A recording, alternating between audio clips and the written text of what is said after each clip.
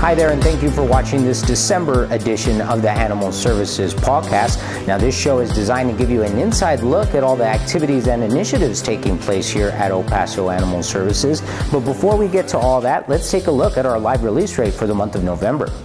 Last month, Animal Services had a live release rate of 80%. This is an increase from the previous month when the live release rate was at 78%. Now, this is the first time Animal Services has hit a monthly live release rate of 80% or higher, and our staff and partners are excited to see the progress.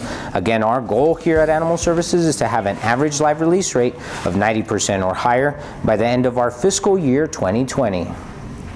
Now, we can't reach this goal by ourselves, which is why we always encourage the community to get involved and help us out. Animal Services has various programs that can always use more assistance. If you want to help out our pets being housed at the shelter, our volunteer program allows you to be hands-on with many of our pets. From walking animals to enrichment, our volunteer program is successful thanks to all of our dedicated participants. Another key program is our foster program, where participants are provided with all the resources needed to temporarily care for our younger and special needs animals. Animals typically will go home with our fosters for a period of 3 to 4 weeks. At that point, most animals will be placed for adoption, where they will find their forever home. To learn more about these programs, feel free to reach out to our staff via email or visit us in person at 5001 Fred Wilson Avenue. The holiday season is a time for family and festivities, and Animal Services wants to make sure families stay together. Our very own Michelle Anderson tells us how Animal Services is making sure pets will be home for the holidays. The Home for the Holidays Pet Reclaim Initiative will waive reclaim fees from now until January 6th in an effort to reconnect lost pets with their families before the holidays. Pet owners like Kimberly Rodriguez, who recently picked up her lost pet Thomas, says a high reclaim fee this time of year would have not been convenient. You know, the holidays, and it would have definitely not fit in my budget. Families looking for their lost pets are encouraged to bring their pet's veterinarian records and photos of their pet with them, as these records will help shelter staff confirm ownership and provide background information on the animal's vaccination record. Waived reclaim fees do not include other fees such as pet registration, so keep in mind if your pet is not registered and you come to reclaim it, you will have to pay a registration fee of $12.50. Definitely call, look on the website, see if your pet is on there. Everyone here is very helpful, and just come get your dog. Now, if you've lost your pet recently, be sure to come visit us at the shelter. We're located at 5001 Fred Wilson. We're open from 11 a.m. to 6 p.m. 7 days a week. From El Paso Animal Services, I'm Michelle Anderson. PetSmart Charities was also in our region recently, and they even took a visit of the Animal Services shelter.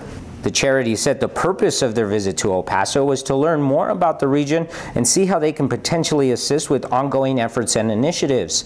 The charity not only met with Animal Services, but they also held a town hall. Now, the goal was to learn more about the groups, but also to explain the goals and focus of the charity. We are also excited to announce that in just a few short days, the 2018 Firefighters and Furry Friends calendar will go on sale right before the Christmas holiday. This special calendar is a joint project between the El Paso Fire Department, Animal Services, and the nonprofit Snaps for Shelters. Now, the goal of the calendar is to bring attention to the thousands of adoptable pets that enter Animal Services each year. To find out when the calendars are officially on sale, just follow us on Facebook. Once the calendars are in, we will post notifications alerting the community that they can now come to the shelter and pick one up. The calendars will be $10, and remember, each calendar will include an adoption voucher for a free pet adoption.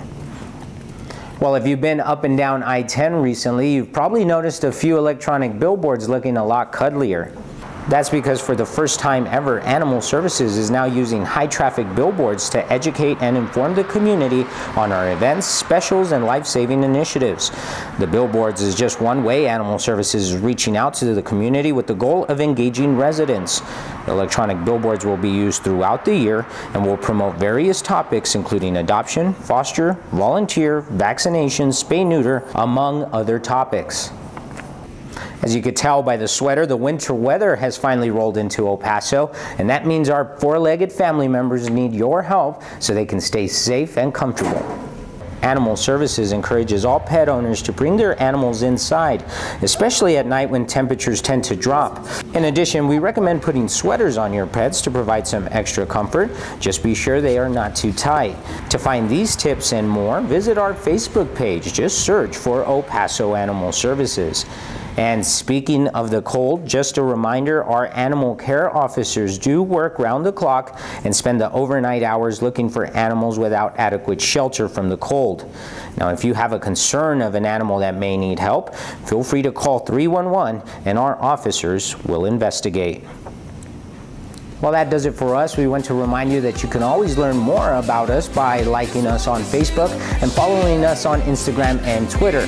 As always, we want to thank you for being a friend and a partner to El Paso Animal Services.